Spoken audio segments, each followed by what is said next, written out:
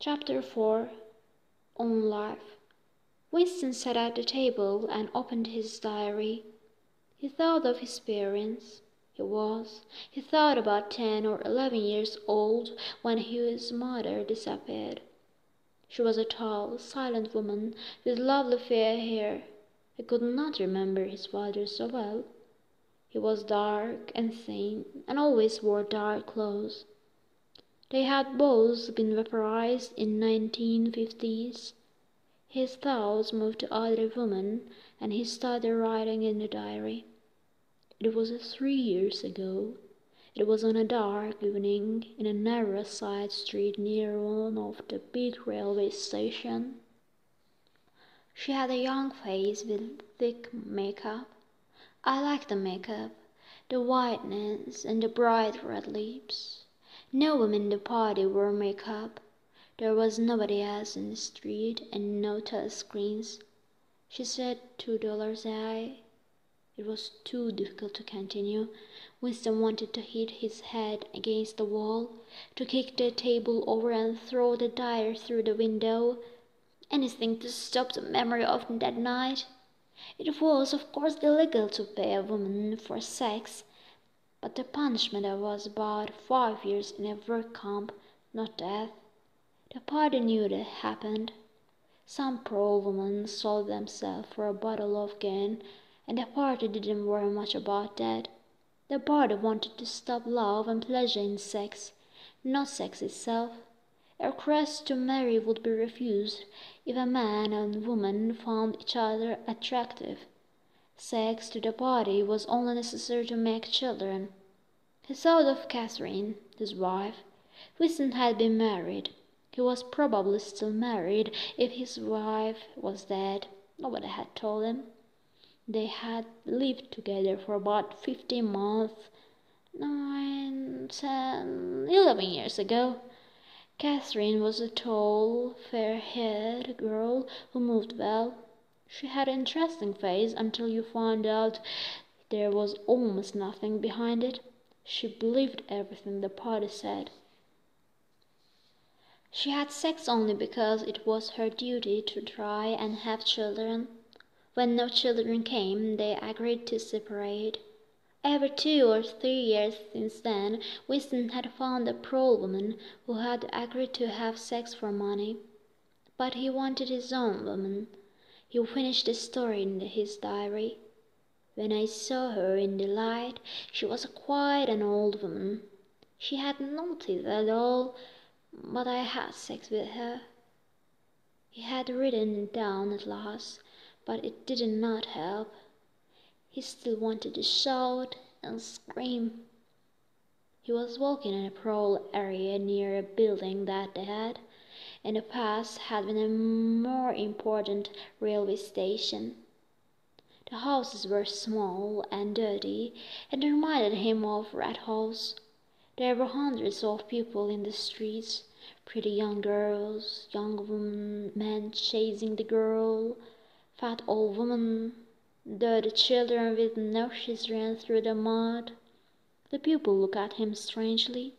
The blue overalls of the party were an unusual sight in a large street like this. It was unwise to be seen in such places unless you had a definite reason to be there. The thought police would stop you if they saw you. Suddenly everybody was shouting and screaming and running back into their rat hole houses. A man in a black suit ran past Winston and pointed at the sky. "Bomb!" he shouted. "Up there, bomb!" Winston threw himself to the ground. The pros were usually right when they warned you that a bomb was falling. When he stood up, he was covered with the bits of glass from the nearest window. He continued walking. The bomb had destroyed a group of houses 200 meters up the street, and in front of him he saw a human hand cut off the wrist. He kicked at the side of the road and turned right away from the crowd. He was in a narrow street with a few dark little shops among the houses. He seemed to know the place. Of course, he was standing outside the shop where he had bought the diary. He was afraid suddenly. He had been mad to buy the diary, and he had promised himself he would never come near this place again. But he noticed that the shop was still open, although it was nearly 21 hours. He would be safer inside than standing there doing nothing outside, so he went in. If anyone asked, he could say he was trying to buy a razor blade. The owner had just lit a hanging oil lamp which smelled unclean. He was a small, gentle-looking woman of about 60, with a long nose and thick glasses. His hair was almost white, but the rest of his face looked surprisingly young. He looked like a writer or perhaps a musician. His voice was soft, and he didn't speak like a pro. "I recognized you when you were outside," he said immediately. "You're the gentleman who bought the diary. There's a beautiful paper in that diary. No paper like that has been made for, I say, 50 years. He looked at Winston over the top of his glasses. "Is there anything special I can do for you, or did you just want to look around?" I was passing," said Winston, "and I just came in. I don't want to buy anything." "Well, that's all right," said the shop owner, "because I haven't got much to sell you." He looked round the shop sadly. "Don't tell anyone I said so, but it's too difficult to get old things these days. And when you can get them, nobody wants them." The old man's shop was full of things, but they were all cheap and dirty and useless. "There's another room upstairs that you could look at," he said. Winston followed the man upstairs. The room was a bedroom with furniture in it. There was a bed under the window, taking nearly a quarter of the room. "We lived here for 30 years until my wife died," said the old man sadly. "I'm selling the furniture slowly. That's a beautiful bed, but perhaps it would be too big for you." Winston thought he could probably rent the room for a few dollars a week if he dared to.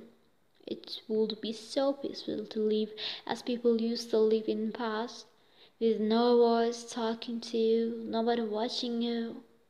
"There's no telescreen," he said.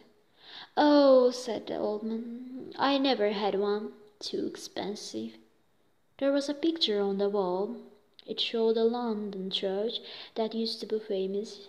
In these days, when churches were famous and people still went to them, Winston not buy the picture, but he stayed in the room talking to the old woman whose name he discovered was Charrington.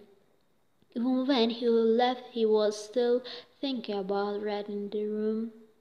But then, as he stepped into the street, his heart turned to ice.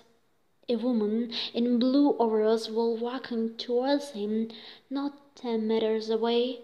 It was the girl with dark hair, the one in Young People's League. The girl must be following him. Even if she was not in thought police, she must be a spy. The thought police will come for you one night. They always came at night, and they always caught you. And before they kill you, before you ask them on your knees to forgive you for your thought crime, there would be a lot of pain.